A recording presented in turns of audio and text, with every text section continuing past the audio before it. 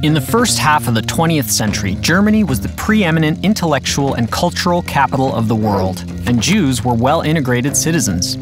The emergence of Nazism and its leader, Adolf Hitler, changed Europe and led to the greatest destruction that the Jewish people have ever faced: the Holocaust.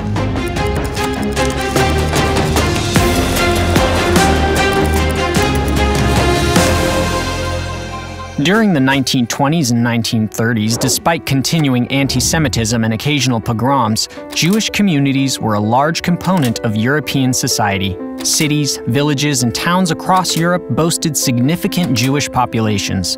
In Germany, Jews were leading academics, artists, and politicians, as well as teachers, doctors, farmers, and shopkeepers. During this time, a fringe political movement began gaining ground in Germany, promoting an extremely racist nationalism. They were called the National Socialist Workers' Party, or Nazis, and their leader was a man named Adolf Hitler.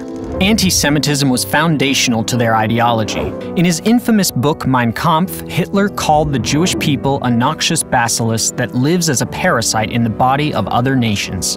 "Once I really am in power," Hitler declared in 1922, "my first and foremost task will be the annihilation of the Jews."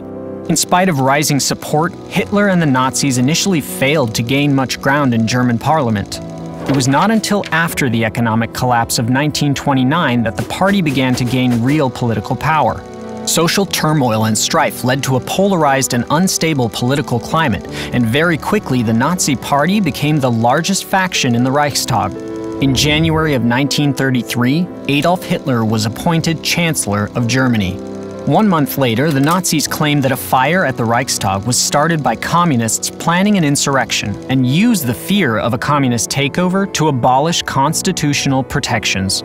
Shortly thereafter, Hitler was given the right to govern without the consent of Parliament, effectively establishing a Nazi dictatorship in Germany.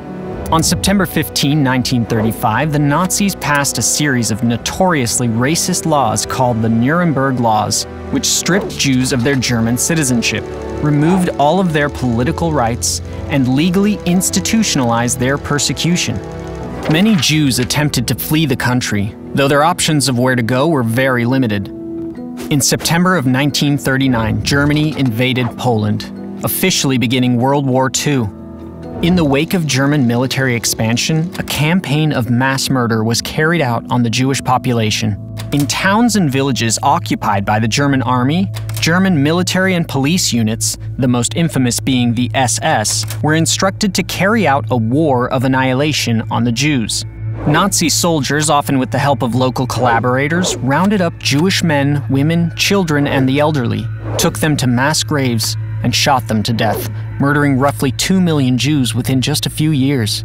To separate and control the Jewish population, the Nazis forced Jews into ghettos, small areas of cities and towns that were walled off from the rest of society. In 1941, it became law that Jews were required to wear a Star of David to identify them at all times. Disease in the ghettos spread like wildfire, and starvation was rampant. In January of 1942, Nazi leadership and representatives from various government ministries met at what came to be known as the Wannsee Conference to coordinate their efforts toward the efficient annihilation of the Jewish people, known as the Final Solution. Deportations to the death camps became the Nazi regime's primary tactic of mass murder.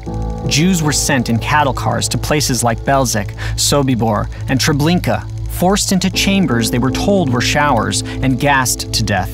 Some camps, such as the infamous Auschwitz-Birkenau complex, doubled as labor and death camps, where Jews were forced to work and were then sent to the gas chambers to be murdered. This assembly line of mass murder continued for years, with thousands of Jews murdered every day. In the midst of this mass murder and destruction, despite impossible odds and relentless brutality, many Jews resisted. In the ghettos and camps, prisoners carried out acts of sabotage, smuggled weapons, and organized uprisings. Some fled to the forests, where they formed partisan units, bands of guerrilla fighters that often included both Jewish and non-Jewish fighters united against Nazism. These partisan units blew up trains, sabotaged Nazi operations, and fought head-to-head against German soldiers. Uprisings were waged in numerous ghettos, including in Krakow, Vilna, Bialystok, and Minsk. Spiritual resistance was also present throughout the ghettos and camps. Through observing holidays, studying Torah, upholding Jewish values, creating art, writing poetry, singing songs, spiritual resistors maintained dignity and upheld the strength of the human spirit even in the face of violent hatred, cruelty, and dehumanization. Throughout 1943 and 1944, the Nazis accelerated their genocidal plan. Ghettos were liquidated, and Jews from all corners of Nazi-occupied Europe were deported to death camps and murdered. Finally, in 1945, the Russian army reached and liberated Auschwitz. US forces crossed the Rhine, and by April, Berlin was surrounded. Hitler committed suicide, and Germany unconditionally surrendered to the Allies. By the end of the tragic war, roughly 6 million Jews and 5 million others, including Roma, Poles, homosexuals, the disabled, communists, and political dissidents, had been murdered by Nazis. Villages, cities, and towns throughout Europe that were once home to flourishing Jewish communities were now empty of them. Survivors of the concentration and death camps who tried to return home often found their property seized by their non-Jewish neighbors. With no recourse for reclaiming their homes or possessions, they became refugees, many ending up in displaced persons camps before moving on to form what have since become flourishing Jewish communities in the Americas and the land of Israel. The Holocaust was a brutal campaign of persecution and mass murder carried out by the Nazis and their collaborators in an effort to systematically annihilate the entire European Jewish population. The scale of death and destruction is unfathomable. But Jewish communities have since worked tirelessly to care for survivors, name the lost, build and strengthen Jewish life around the world, and educate younger generations about the horrors of the Holocaust so that it never happens again.